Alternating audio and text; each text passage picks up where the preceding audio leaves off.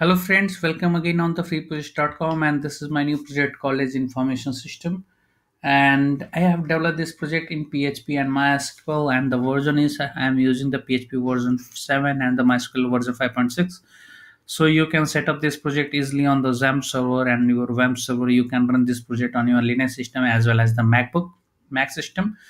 And for front end part, I have used the HTML, CSS, and JavaScript. This is a very basic project, and this is a single user role based system project, right? Means there is only a single role, that is admin, and admin will be able to manage all of the things. So let's start with the functionality description. So as I already told you, this is the basic HTML, CSS, JavaScript, PHP, and MySQL project.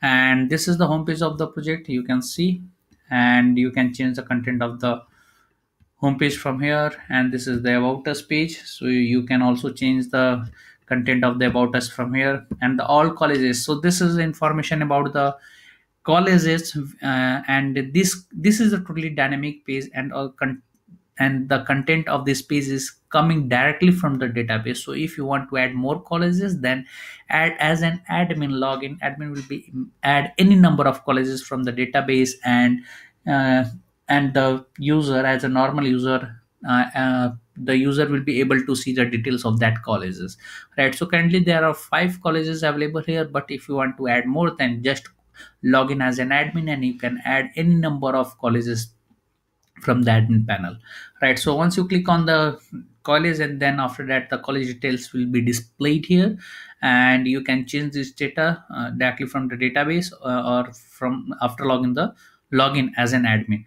So you can also modify the details from the admin panel. So this is the login page. This is also dynamic. This is also a dynamic page, and the credentials are getting checked and verified from the database directly. If you enter the wrong credentials, then you will not be able to log inside the system. So if I enter anything wrong, then I will not be able to log inside the system. And this is the contact us page. So this is a totally a static page. I am not saving the content of this contact us page anywhere in the database. So once I click on the login, then if I am login with the current user ID and password, then after login, admin will be able to see the dashboard, right? So this is the dashboard, and admin can perform these operations. So admin will be able to add colleges, admin will be able to see the college reports, or admin will be see the listing of the colleges, etc, right? And the same thing, and the same menus is available in the above menu bar. One more thing I want to show you. So as you can see that the above menu bar has been changed, because I am logged inside and inside the system as an login, sorry, as an admin. So once I click on the logout, the above menu has been changed because the session has been gone.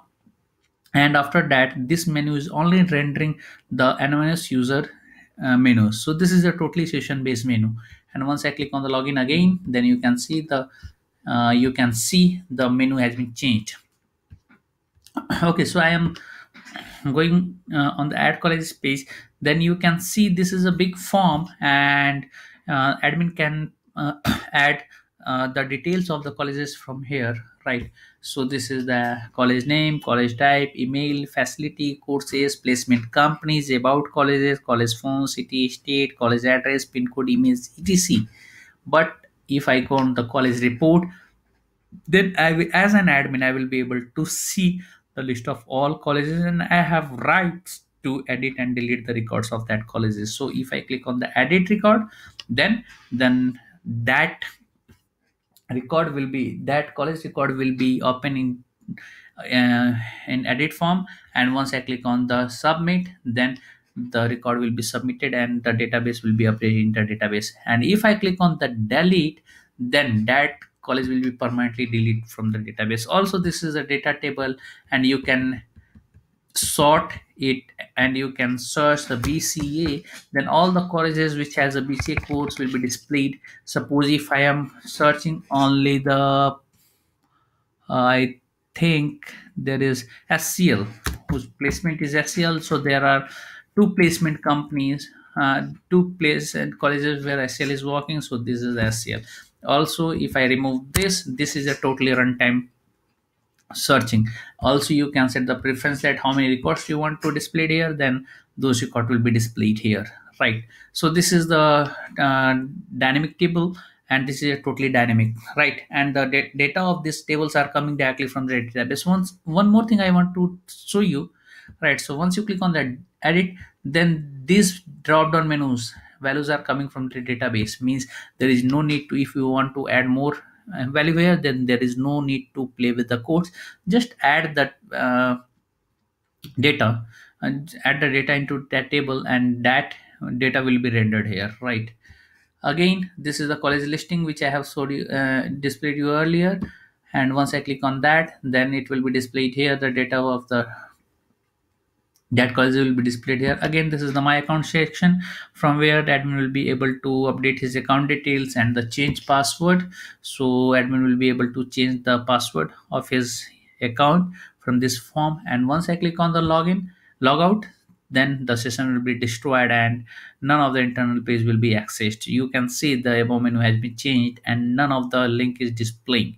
Okay, so once you click on the login again, then above menu is coming, and if you click on logout, then the above menu is gone through, right? So this is all about of my project, and this is a micro project, and you can learn a lot from this project, that how can we make the database connection from the project, how can we integrate the HTML, CSS, JavaScript and jQuery inside the system, inside the PHP, how can we create the database connection, how can we perform the create, read, update and delete operation in the project. So you can learn these things from this project.